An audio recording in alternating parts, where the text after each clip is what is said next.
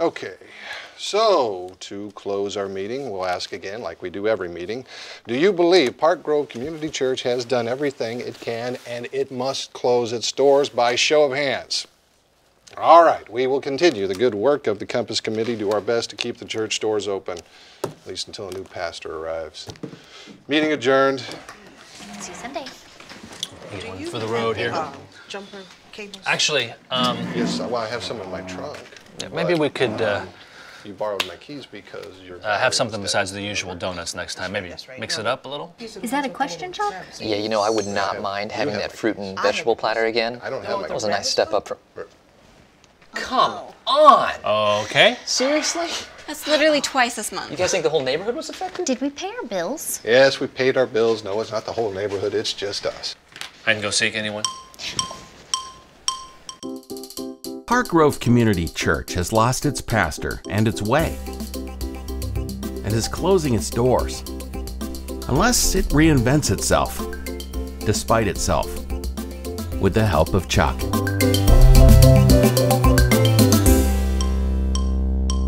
The committee. Nothing. Don't worry. I know where there's some candles. Wait. Just use your cell phone. Thank you. We can use that to find the candles. No, wait for it. See? Oh, don't burn yourself with that. No, it's an app. I think I'm gonna go check the breaker box over here. Yep. Well, hold on. Isn't that my job? Excuse me? Isn't that something the man is supposed... I mean, I am the head of several committees, so... And is one of them the breaker box committee? No such committee. You made that up. Mm-hmm. I know. I did. This box is not the problem. Probably the main box somewhere else. Yeah, it's probably the main box. Where is that? Unless you are Thomas Edison or something, I think I'll have a better chance of finding it, believe you me, so I'll go. Chuck, do you have a light? I don't smoke. Funny, Chuck. What is this? So, oh, sorry. Yeah, that's... Oh. It's a light. So, yes, I do have a... Oh, that's cute. Let's go. Mm-hmm. Yeah. So there. Yeah, I was just saying. Yeah, check those fuses. Probably those fuses. Should we get some cards? Huh? Maybe some... How are we going to play cards in the dark? It's about what we value here at Park Grove, right? And then, you know, based on those values... Nope. Sorry, we take a look at what's working and have the courage to change what isn't. Be innovative, right? Isn't that what Daniel was saying? Before Mr. Riley kept cutting him off. Yeah. Him and his agenda. So... This is not it? That's not, no. Let's look down here. So, replace old programs, worship styles, that sort of thing, so more people come to church. No. I meant, ultimately, don't we value connecting more people to God, right? Not just, you know, inviting more people to church.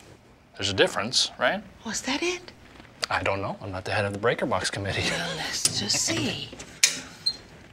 Oh, no, that's not it. Oh. This old church. There's got to be another one down here. You know, Daniel kept using that word, innovative. But what is that supposed to look like? I don't know. Maybe it just means, you know, looking for things that are getting stale, like Glenda's donuts. I mean, like being open to questions, you know? I mean, most people coming into the church for the first time, they're gonna have strange questions. Okay. I think the candles are in here. At least they're strange for us who've been here for forever. So you don't think we're open to questions? Here you go. Candlestick holders.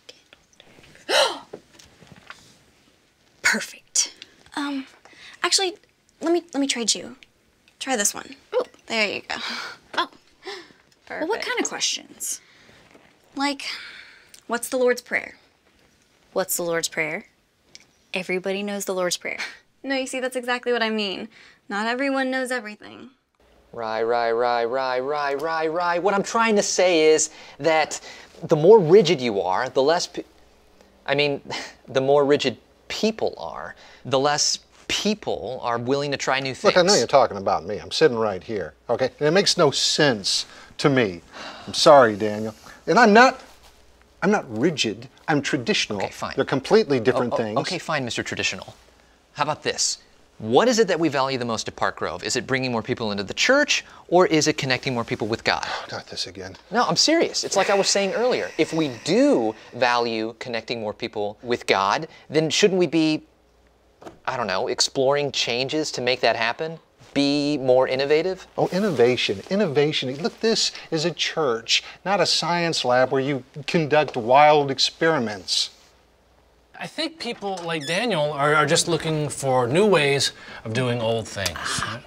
Yeah, without the skeptics killing every idea before it starts. Yeah, I don't think Daniel is trying to upset the apple cart by saying no to the old guard, like Mr. Riley, sometimes Glenda. Right? Or me. Actually, Mrs. Beasley, I'd say that you're more willing than most to try out new things here at Park Grove. Well, thank you, Chuck. Let's look down here. What about that alternative worship service from a couple years back? Yeah, what about it? We tried it for 6 months. It didn't stick, so stop. It didn't stick? No, it didn't stick. Well, I happen to know something that did stick. What? My family. Look, the only reason that we're still here is because of that worship service. Now, don't tell Riley this next part, but I actually happen to like the traditions of the church. I do. I think they're important.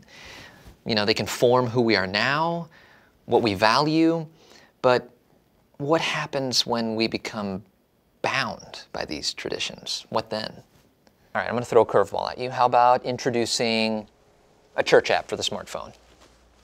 A church app? Absolutely. You could have sermon notes, lyrics to the hymns, downloadable sermon Well, podcasts. you are serious. You are dead serious right now. Oh. You are dead serious about having smartphones in church. This one just came to me. What is the matter with you? This one just came to me, and I think you're going to love it. Uh-huh. We change out the communion bread. Get rid of those wafers. Oh. They taste like paper anyway. Wafers change. There's nothing wrong. Let me tell. That is one thing we cannot change, okay? So take that off your little mental list. And there you go again. Okay, whatever. But how do we get others on board without upsetting the apple cart? Well, maybe it's not about upsetting or not upsetting the apple cart, right? Maybe it's just about getting a whole new apple cart. But we still value the apples, right? Connecting people to God. Maybe we just need a new cart. Build on that value with new ways of connecting people with apples. God. There you go. Now we are getting it all. Yeah. Except for the lights, of course. Yeah. Is this it? Let me see. Ah! Yep, could be. This might be it. Okay. Failure and risk. Something I learned in socioeconomic class in college. That's the importance of innovation. I know it. I just think we need to be ready to answer questions. Okay. And not just turn up our noses at them. What does that mean exactly? Huh? Innovation in a church. Listening to the new people showing up so we can better connect with them. And in order to do that, seems to me you got to be willing to try different stuff. Try new stuff. Try new stuff sounds like a sales job, not a church. Naysayer. Okay, fine. I think it's about placing importance on exploring new changes, trying different things. Like I said, what is it that we value? Connecting people to God. Of course, I give you that. Okay then, we need to be willing to change based on that value, right? Change. It's like some newfangled, innovative whatchamagidget to explain why the church is failing. And I'm not sure that's the intention of the church in the first place. Of course it is. Jesus, the original, newfangled, innovative change agent. Ah, there we go. Is that the culprit? Yep. Oh! There we go. And then there was light. This place looks better in the dark, though, doesn't it? You know, it makes sense. What? To help our church move forward, looking at what we're good at, our tradition, and build on that with new ideas that provide more opportunities for people to connect with God. I'm just saying that I don't think that it would hurt to try it a little different. If it ain't broke, don't fix it. No, there are plenty of things to fix around here. So how about we find something worth fixing? Like, I don't know, the electrical system? I do not know why we would set ourselves up for failure if something isn't even broken. We only fail if we don't learn anything from it. Hannah's right. We need to try new things, but still offer old things. Try it, tweak it, try it again, Tweak it again. Always listening to the new people as they come through the front door. Instead of always just saying, oh yeah, we tried that and didn't work. Oh, by the way, Daniel loves the word innovation. Guilty. But I tend to think of it more like if we don't have a plan and we don't know what we're doing, then we're bound to fail. I mean, isn't failing just a part of living? But it's the fear of failure that's going to keep us stuck in the same place.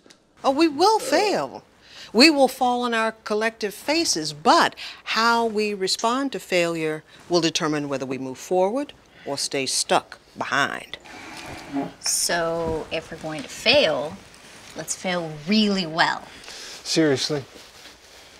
And where does the money come from for all of these wonderfully innovative ideas that fail? We don't have money problems, Mr. Riley. We have idea problems. Look, I know you all think I'm rigid. I get that.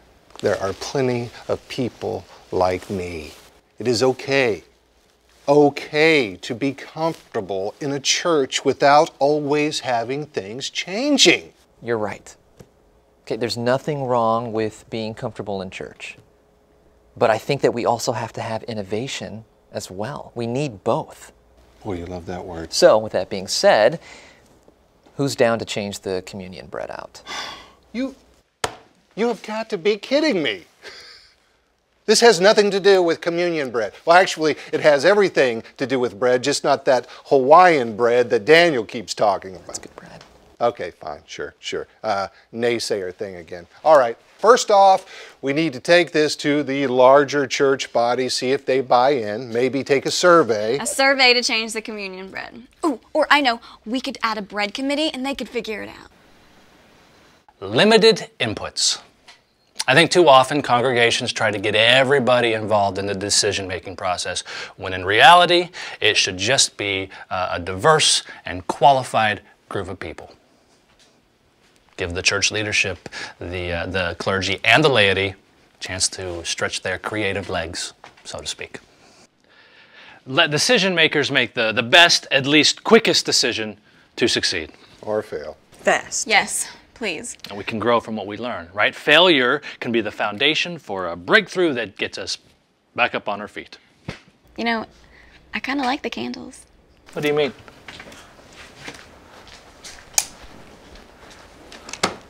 Yes. That's nice. This is cool. How many church committee members does it take to change a light bulb? Or turn the lights back on. Sometimes it just takes one. With a great inspirational idea. Yes, a leader to try something new. Without all the naysayers to find something wrong with it. All right, Mr. Riley.